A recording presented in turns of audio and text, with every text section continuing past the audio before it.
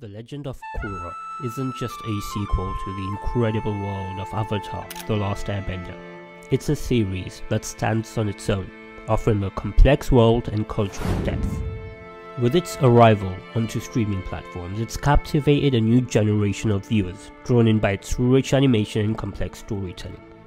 This video dives into the world of Korra, exploring the historical parallels and cultural influences that underpin the series, from the roaring 20s in Republic City to the real-life politics shaping the conflicts. Let's dive in.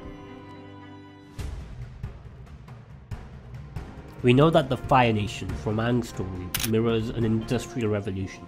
This is continued in the show. However, this time, Republic City, the central location in The Legend of Korra, reflects the roaring 20s in America, particularly in New York City. As is clear with the two shows, the end of World War I gave way to a massive cultural shift. Known for its economic boom and cultural enrichment, it also faced significant social struggles, including class disparity and organized crime. Republic City mirrors this vibrant yet volatile period. Amon, the antagonist in the first season, is similar to various revolutionary leaders who aim to revolt. His use of propaganda, charismatic leadership, and his radical vision of equality reflect aspects of leaders like Lenin or Mao. His goal to eliminate bending can be seen as a metaphor for class struggle, aiming to remove a power disparity, sort of like the communist ideologies these figures represented. They used tactics similar to those of the Bolsheviks or even the Luddites during the Industrial Revolution. Zahir, the antagonist of the third season, represents anarchist ideologies. We are part of a secret society dedicated to restoring freedom to the world. We are the Red Lotus. His belief in freedom from all forms of government and his method of achieving it draws direct lines to historical anarchism from the late 19th and early 20th centuries.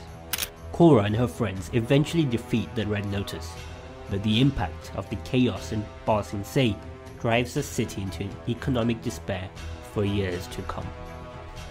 In this case, it's the military who seizes control. Like many others, one example is what happened in Sudan, where the military took power after the events of the president's removal. Kuvira, on the other hand, represents the rise of totalitarian leaders who often emerge during periods of political instability. Her character is similar to people like Mussolini or Stalin, who consolidated power by promoting nationalism and enforcing strict control over all aspects of life, often under the guise of restoring order. I won't celebrate until the Earth Kingdom is 100% reunited. Her rule reflects parallels to the Nazis. She put her opposition and people who aren't ethnically part of the Earth Kingdom in concentration camps. She also obsesses over stabilizing a dangerous weapon that has the potential to level a whole city, which is similar to the idea of nuclear weapons in World War II. Republic City features a council and later an elected president, reflecting democratic principles that were spreading worldwide during the early 1900s. Varric, an eccentric businessman and inventor in the series, highlights the rise of media influence in society. Lee, do the thing! His manipulation of news and public opinion through mover films parallels the use of media by people like William Randolph Hearst, who is known for his role in influencing public opinion and policy through his newspaper empire. On the topic of technology, it's likely that Hiroshi Sato is pretty much the Henry Ford of the Avatar world. So that wraps up this video. Comment below what references you noticed from the show. If you enjoyed it, then let me know by liking this video. Ah, yes! You did it, Bolin! You did the thing! Mwah! If there's another movie or show you want me to cover, let me know in the comments below, and I'll see you in the next one.